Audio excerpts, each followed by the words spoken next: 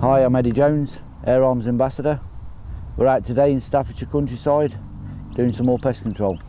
Before we head out to do any pest control, we're going to talk about my setup. We've had a few questions regarding what I do on my pest control duties, the best practices and the equipment we use.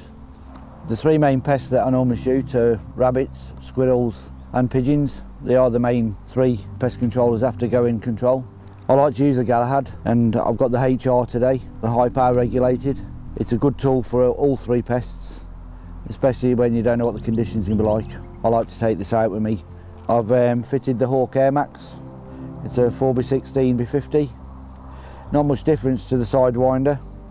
We've got the illuminated reticle at the back rather than the reticle's slightly different as well, still milled up, but we have got a slightly different reticle. I've zeroed the FAC Galahad to 45 yards.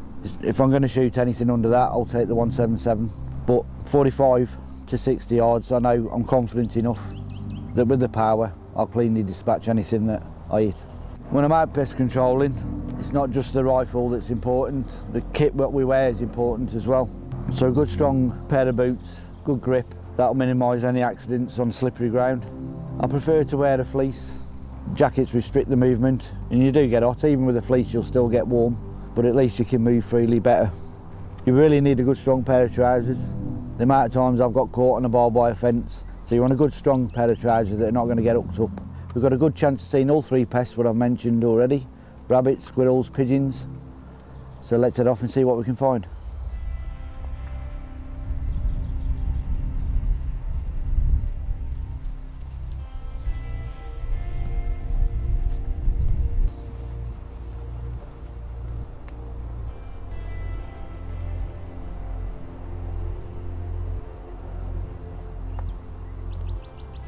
Grey squirrel.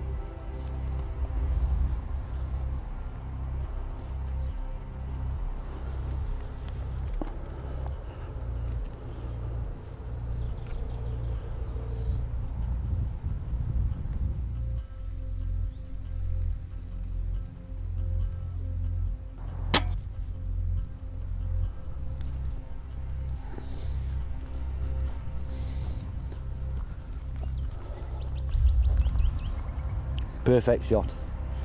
Exactly where I put it on. If that had been normally with my 177, I would have definitely gone for the headshot. But as I've got the 2-2 FAC, the chest shot, it's just as clinical as any headshot with a 177 pellet. There's trees that are getting stripped off.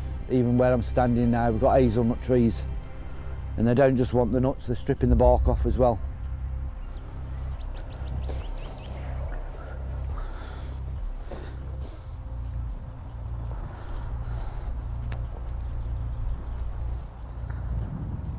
The reason we're here to shoot the wood pigeons and trying to keep them under control, the disease in the faeces is harmful to not just horses, to all livestock. One of the main things when I'm shooting pigeons is I shoot from a hide. You've got more chance of getting a clean shot on a pigeon when shooting from a hide. There's two trees right in front of us. We've got a nice background with the ferns, so we're going to try and build a hide here.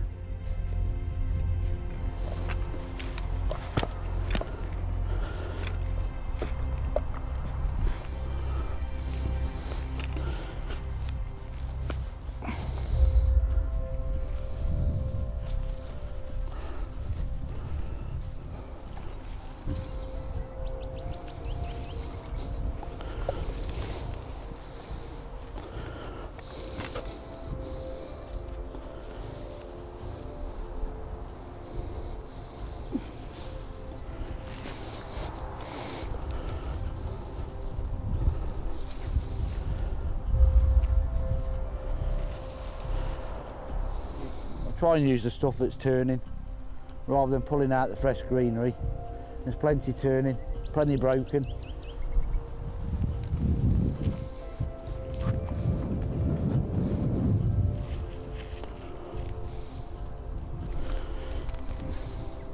That's my simple hide, the Eddie Jones 5-minute hide, and it'll do the job. Nothing will see you behind there. 9 times out of 10 I'll see them flying in, the gun will be mounted ready before they even land, So as they're looking round, that's when I take my shot. After using the 177 Galahad, it was a no-brainer to move up to the FAC with this particular model. It's nice and compact, perfect for this type of hide shooting.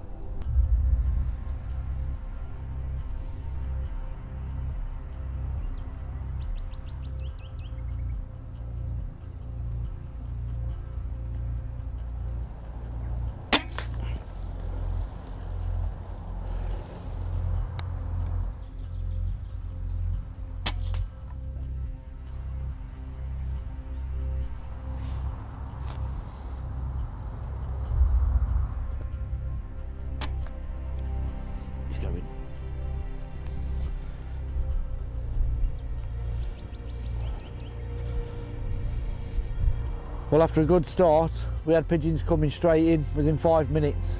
It was getting settled down. We were having pigeons coming in. With it being working farm, farmers obviously got some work on, so we're going to move on and see if we can find something else. We're going to have a little walk round now, last bit of sunlight, just see if we can get pest number 3, the rabbit.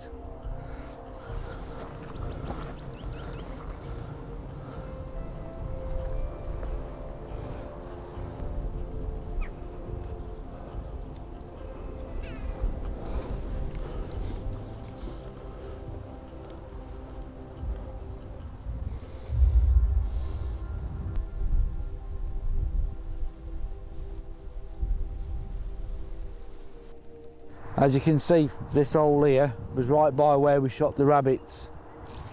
Since then, it's only been a few weeks, but if you come up and have a look here, we've got another one. So that's within a few weeks. That's why it's important that we keep them on top of these rabbits. I'm going to put the cover back on this one. Hopefully there's no hole under that one, and I'll cover the hole with this. No.